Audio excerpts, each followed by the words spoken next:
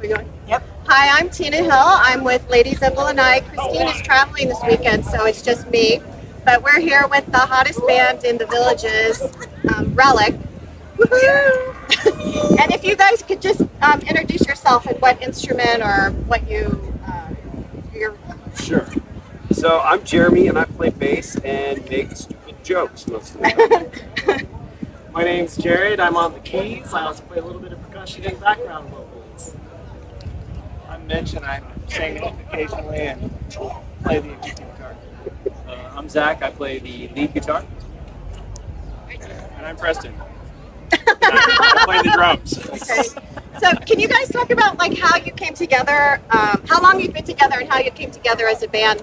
And is it true that you guys met in church? Yes, it is. I can start with that. You should follow up with it too, I think.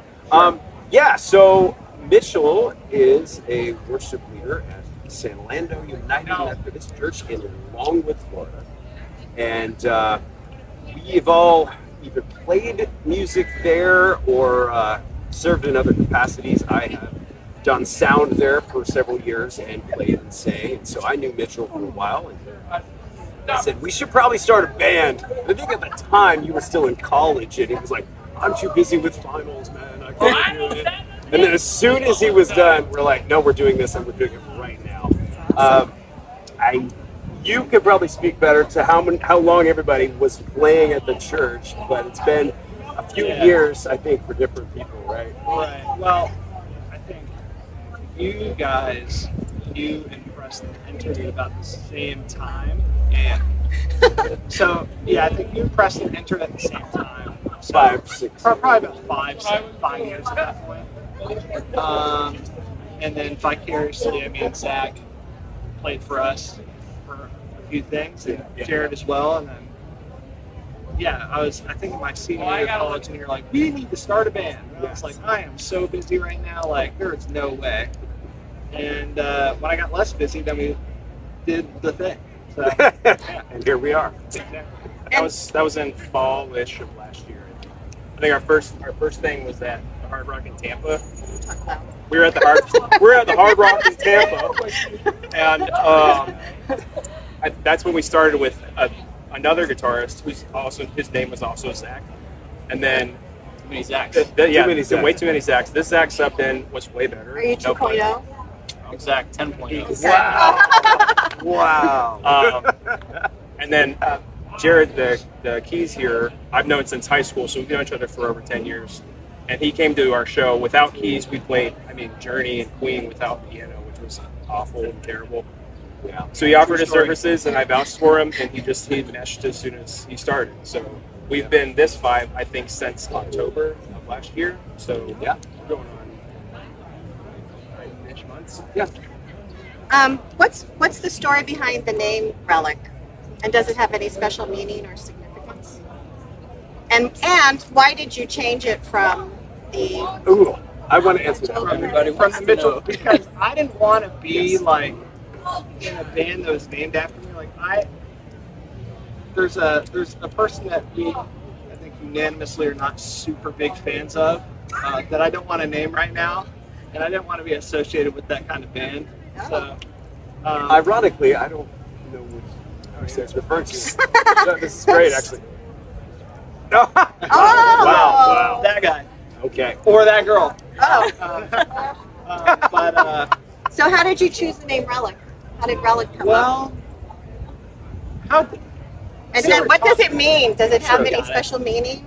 Sure. So basically, it came about a couple of ways. We're talking about what is the vibe of the band. So obviously, we play classic rock songs from the 70s and 80s.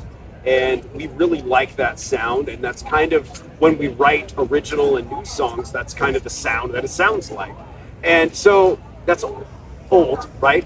The word relic is essentially meaning something that's old or ancient. It also means something that's rare and hard to find, and something that has a value.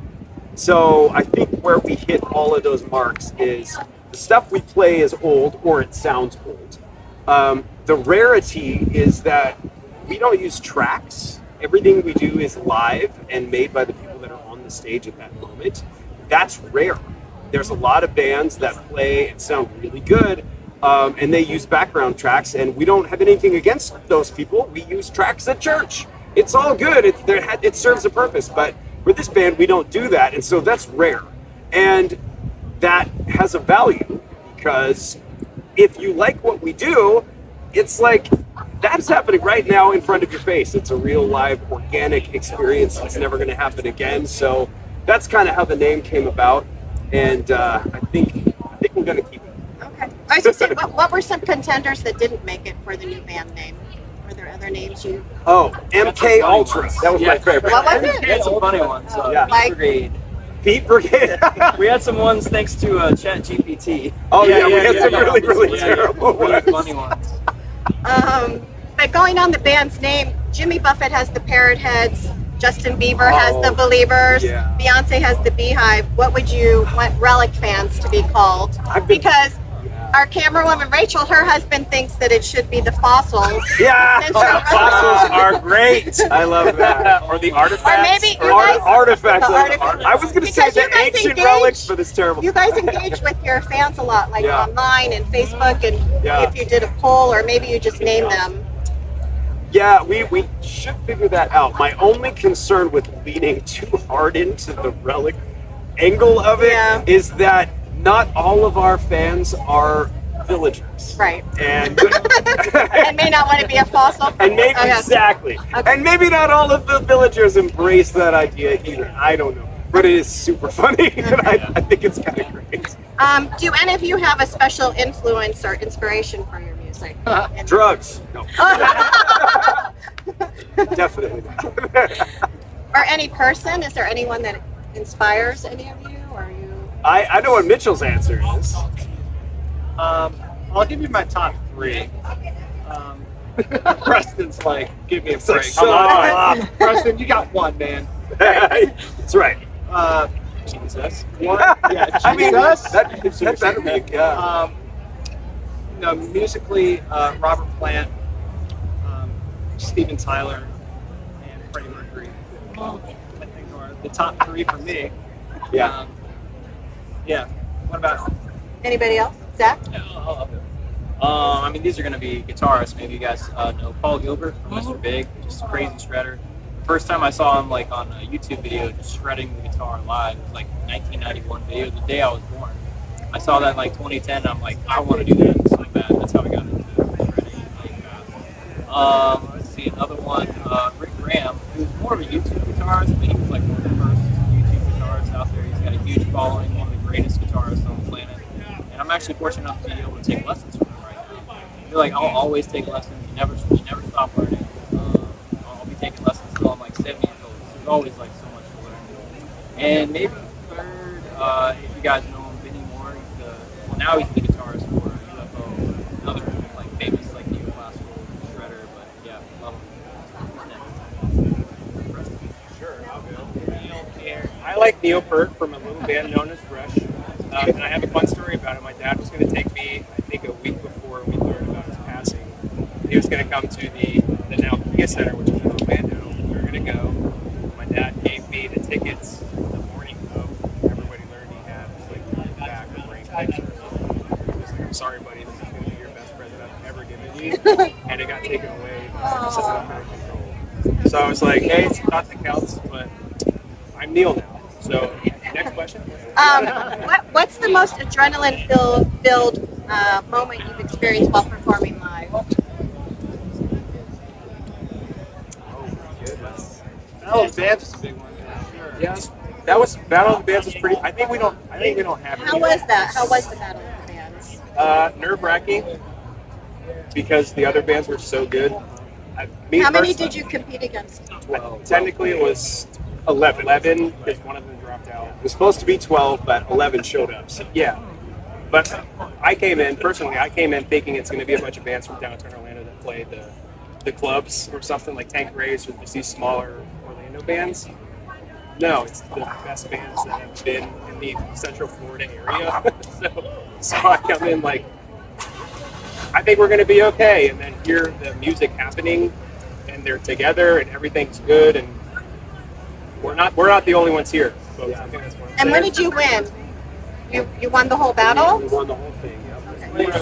Yeah. Yay! So the prize was a little bit of money, but mostly we're playing for Red Hot and Boom, which is the city of Altamont Springs' big Independence Day celebration. And the big reason that's important is because it's huge. Hundreds of thousands of people showed up. I think it was 250,000 people last year. And so I think that will be our biggest adrenaline rushing moment. So it's yet to come. I'm willing to bet it'll be that because, yeah. A lot of adrenaline too is going to come from the floating stage that we're going to be performing. Yeah. Oh. That's going to be very interesting. Yeah, that's true. That's true. How did you get your first job playing in the Villages? Sheer willpower. So Zach and I have played in the Villages with different bands. We both played with Johnny Wild, and Zach is still playing with Fancy Reagan and Daisy Fever, right? I'm playing with Hacksaw Hamlin, and so we've all been up here, and I knew this would be a good fit. I just knew it. So I took the videos that we had and sent them in, and I don't know, we had several videos with Tennessee Whiskey, and we played a bunch of things, but we had a video of Somebody to Love. And Mary Carlson from Villages Entertainment, she called me on the phone 20 minutes after I hit send on the email. She was like, hey, just got your thing, like your video, I'd like to start scheduling you guys. I have never seen a single band ever even attempt Somebody to Love by Queen, and you guys absolutely killed it. So let's start booking some shows. And we were like, okay. So we love it. We've been playing this October, and we've been playing up here ever since. Do you have a favorite venue within the Villages that you play? Roundwood. Roundwood. Yeah, I think without question. It's become number one. It feels like, because of the stadium seating and everything, it feels like a real concert. The other squares are fun. I like Sumter because you get that 360 feeling. You get people all around you. That's fun. And the lake breeze is nice. Yeah, exactly. The lake and all that. But this really feels like a rock concert, so we love coming to Roundwood. What are some of the crowd pleasers that you play that you know that'll? I would say separate ways, but I don't know. Yes, hey, that's a good one. Separate ways when we do it. Don't Stop Believing is a big one. Here I go again. That one's Black Dog. Yeah. Black Dog, people love that. Yeah. Carry On, Wayward Son. Love that. 95% of the stuff. Yeah, There's someone in the crowd that goes, Oh my God! This is my prom song. Exactly. yeah. My Sharona. Oh my gosh. Yeah. Well, what are each of your favorite songs to play, Right. either in the Villages or somewhere else? Like, what's your favorite? I'm gonna say "Rock You Like a Hurricane." That gives me chills every time we play it. Yeah. I'll say Black Dog. Fine choice. I'd say Carry On, Wayward Son. Oh, just because yeah. the vocals and everyone's part in that song, we're just locked and loaded. We love it. And I just love playing with everyone in that song. I'm gonna say Tom Sawyer just to see what you say next. I was actually going to say Carry On. Oh, I was too, actually. And then Tom Sawyer, and I guess my third one would be Separate Ways because I've known that song since I think I was 4 years old. So I'm like, let's play the drums better this time. 25 years later. So, tell me about your first original song, "Fly." Is that the name of your original? Yes, it is. Okay. Everybody's like, what are you talking about? Yeah, That's not so a thing. The original song's called Fly. It's got this Texas outlaw feel going into if anybody knows the band Muse, it goes into just this angelic chorus towards the middle. So the goal was we need something that's going to punch first. So we don't need something easy to kind of fall back on. We need something that's going to lift up ears and for people to hear and go, what just happened? And then the song drops back. We try it again and then go back into it and then get harder and then bigger and bigger. So we're kind of pulling from, there's some Aerosmith vibes in there, there's Muse vibes in there, there's some Zeppelin vibes in there, Boo. There's other, there's just a lot of pulls into this one, I think, amalgamation conglomerate song that's kind of just being pasted into the. Can you tell me what's this? Is there any special significance when you sing "It's a Man's World"? It's kind of a little bit different than yours. It's beautiful, and it's one of my favorite songs. Yeah, it's Especially with Pavarotti when they do Oh yeah, yeah. It's funny. Like I learned about that song through two videos that I saw online. One was Chris Stapleton in a random bar in Nashville, and somebody asked him to come on stage and play that song. And I mean, Chris Stapleton, by all accounts, is not technically a soul or funk singer, but I mean, he's Chris Stapleton, right? So Sing whatever. yeah, and then I saw the video of Pavarotti. I'm a classically trained opera singer. I studied that in college. He was like my opera hero. So yeah, I saw the video and I was like, man, this song is just awesome. And of course, I mean, anything James Brown does is awesome. But We actually have a whole James Brown, Stevie Wonder thing that we do. And we have done it on the squares, but we do a whole lot more rock stuff now. But we kind of bring those things out as we need to, you know. Your bag of tricks? Yes. Okay. That's a thing that not everybody knows about us. So how is playing in the Villages different than playing in other places, other venues? You know what I've found is that the response we've gotten, first of all, look, I'm super proud of this band. Relic is an awesome group of guys. We have a good time together and we sound great. But the Villages has treated us like such rock stars. Yeah, everybody has been so invested in this band, and I think we've had like some success and response other places. So. But this here, I don't know, man. It's been on another level. It's been, I don't know. I'm trying to think of the word, but it's just really felt like, wow, we are being treated like so great. And I don't know. I think people see the chemistry that we have on stage and they respond to that. Anybody else have any thoughts? What am I missing here? Nope, you nailed it. Okay. Okay, good. I know we're short on time, so you mentioned what were some of the other bands you played with? You played with Johnny Wild, and I played briefly with Fancy Reagan, but Zach currently is playing with Fancy and with Daisy Fever. Yeah, Fancy Reagan, Johnny. I still play with Johnny Wild sometimes. Daisy Fever. I already said that. Yes. Yeah. Oh yeah. Another band called Stereo FM. I've been with for 5 years. They don't play in the Villages, but they're kind of outside of Orlando and stuff. That's about it. Where else outside of the Villages do you play? Well, we play the Hard Rock in Tampa, and we are about to play for the city of Altamont Springs for Red Hot Moon on the 3rd of July. Also, we're going to play at SeaWorld August 3rd for Bands, Moves, and Barbecue. And beyond that, we will let you know. Oh yeah, we do have a cruise. Hey, thanks for that. We have a cruise coming up. Next year. Yeah, details soon, but November 2025. Would that be playing like every day?